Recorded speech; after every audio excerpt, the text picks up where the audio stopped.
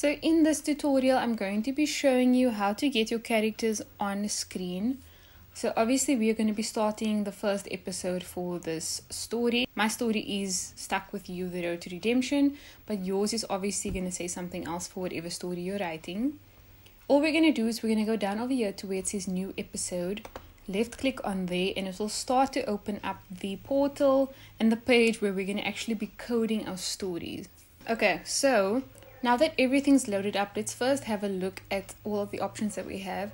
First of all, we are under the tab that says My Stories, which is obviously going to allow us to write our story. Then certain things that we're going to be using in this tutorial is the preview pane over here. So if you click on this arrow, it's going to open up the preview pane, and that's going to allow us to actually see our story on our computers without having to necessarily download the app to see the story. I definitely use this all the time when I am writing a story, just because it allows you to navigate to a specific line of code where you can actually see what those animations and the camera zooms and what everything looks like. So I really like this. Another thing I like to do that helps me out a lot is to enable TrackScript, because you'll see exactly what it does once we preview. It allows us to go line by line and see where we want to make changes or where there was a mistake. So this is definitely what we're going to be using in this tutorial. Another thing to note is that over here in our library, it shows us all of the characters that we have. Currently, like I said, I've only created Alice and James thus far. So I'm going to be using these two characters in this tutorial. This is not necessarily how my story is going to go. This is just for the sake of the tutorial. So it starts off with this text that's pretty much there once you open this up, and it says int Black Knight. Then it says narrator to be continued. Each one of these does something different. int Black Knight is a background that you can use in your episode story. So we're going to be speaking about backgrounds a little bit later on.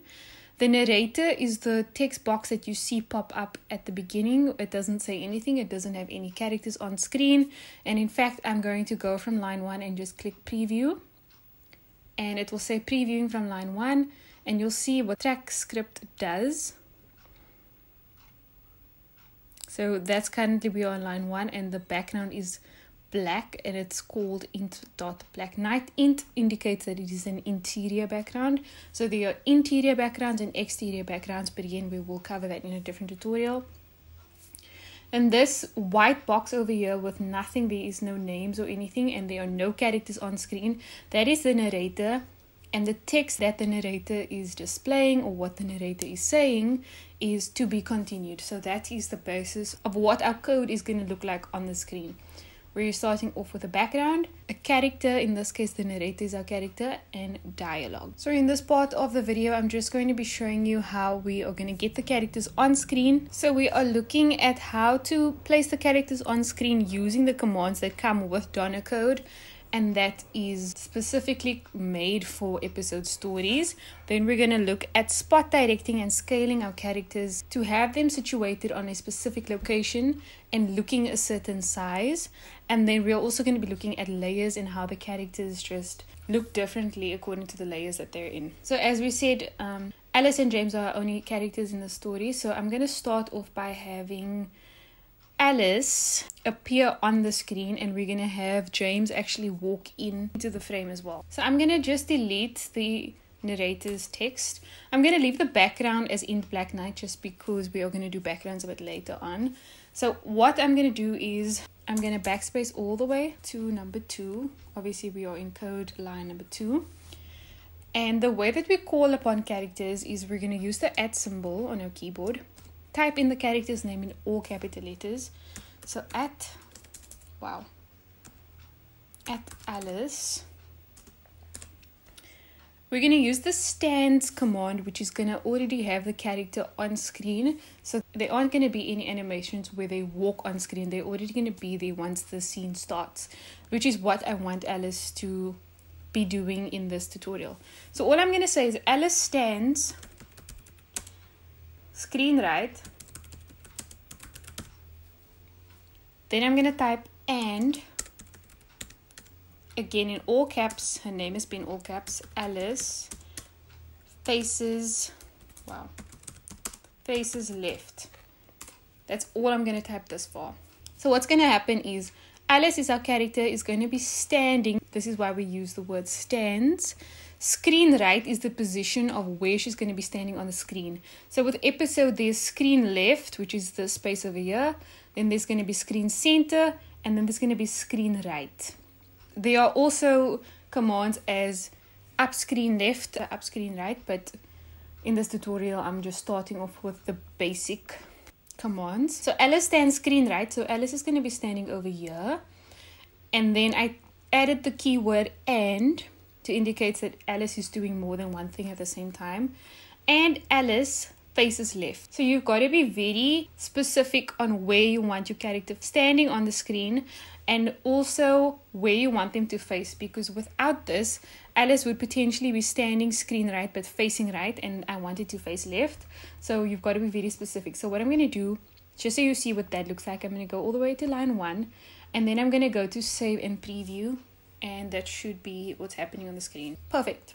So Alice is standing screen right and she's facing left. Let's see what happens if I take this code out. So I'm just going to delete it. Go back to line 1 and click save and preview. If you're lucky, she's going to already be facing the way that you want it to.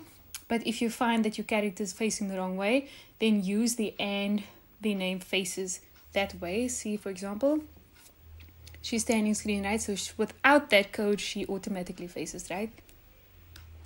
I'm just going to undo and have a face left again. Then I'm going to have our other character whose name is James. I'm going to have him walk in from the left side of the screen to the left side of the screen, and I want him to face right. So I'm going to type @James, all capital letters. So instead of saying stands, because he's not going to already be appearing, he's going to physically walk onto the screen into that specific spot. So we're going to say James enters, because he's entering the scene, enters from left, because he's going to be coming from the left side of the screen, to screen left. And then I'm going to type and James faces right.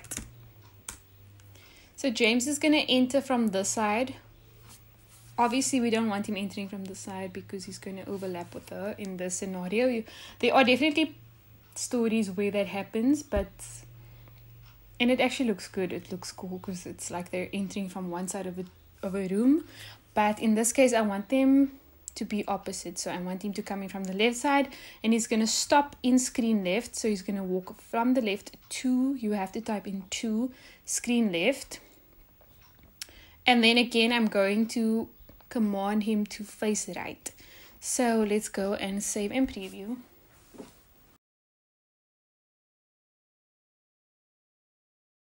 So this is one of the things that happens nowadays with episode.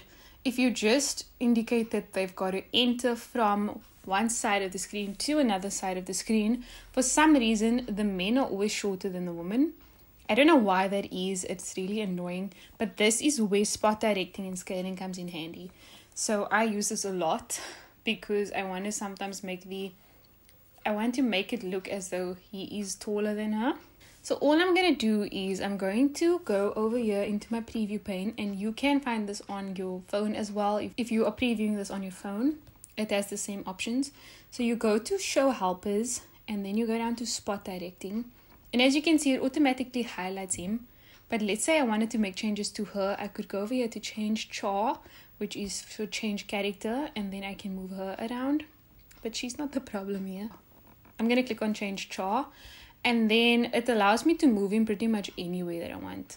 So I want him to still be screen left, but I want him to be slightly taller to give the appearance again that he is taller than her. So I'm moving him up a bit. And you'll see what happens as I'm moving him around. If I just scroll down a bit. As I'm moving him around, these spot numbers are changing because he's going to be in a specific location now. It is as if he's moving according to a grid.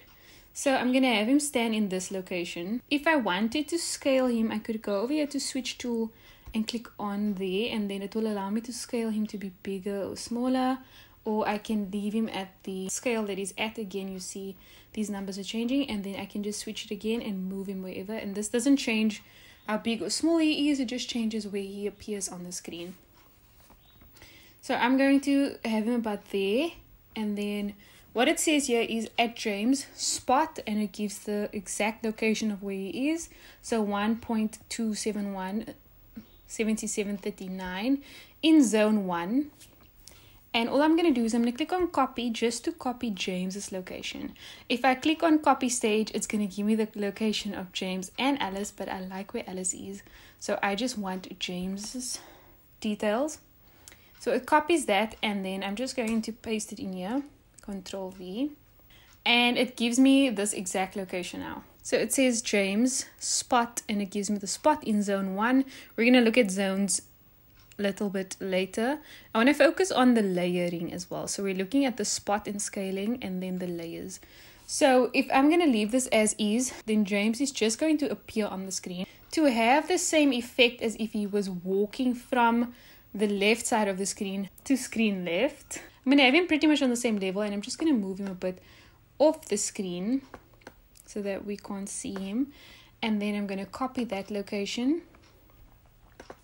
I'm going to paste it on top, and then I'm just going to delete this because that clearly doesn't look nice.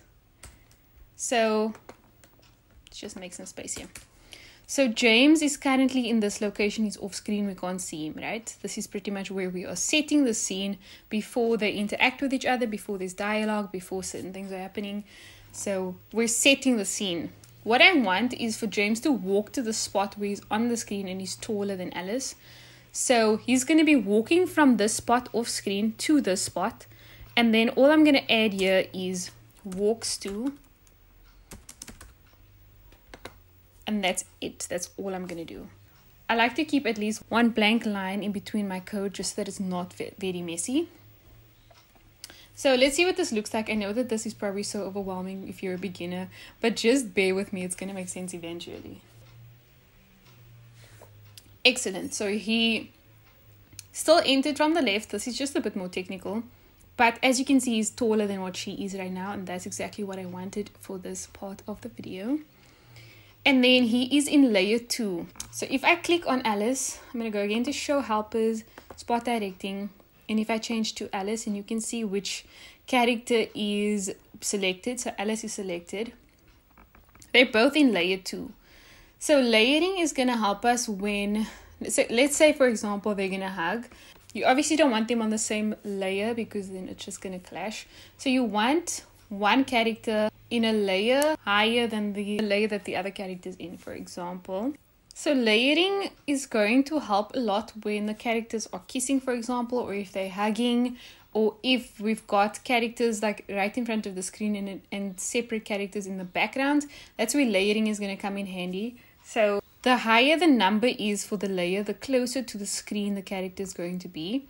It's kind of difficult to show this with just 2 characters, but later on in the tutorials you will see where the layers come in again. And so that's all I wanted to show in this tutorial, was just how to place them on the screen, how to use the stands, how to use enters from, how to use the layers, and also using spot directing and scaling to make it look good.